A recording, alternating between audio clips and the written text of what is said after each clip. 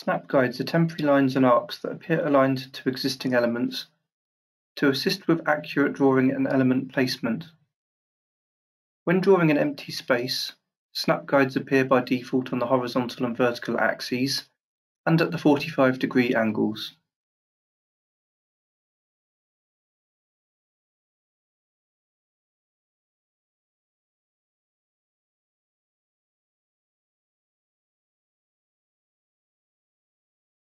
When using a command with multiple edges or inputs, the snap guides will then appear relative to the previous edge to help draw parallel and perpendicular segments effortlessly.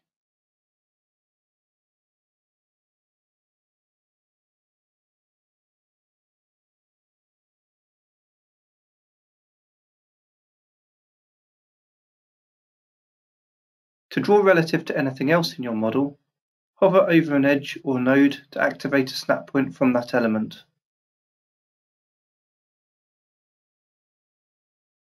We can constrain to the guide by holding Shift or by using the right-click context menu.